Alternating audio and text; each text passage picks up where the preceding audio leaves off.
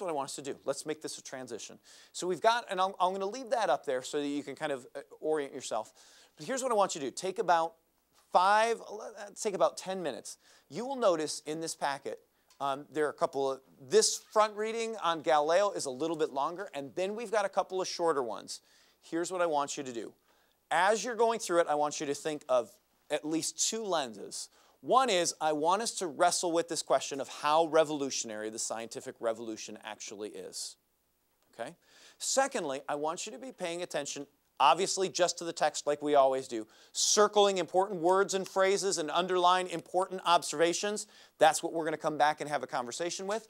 Also be thinking about factors, things that shaped the scientific revolution. So we're answering how revolutionary it is, factors that are looking at it, and then we're dealing with the text in and of itself. Got it?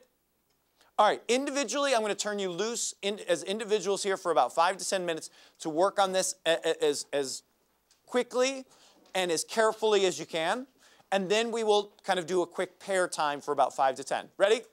Go. You're awesome.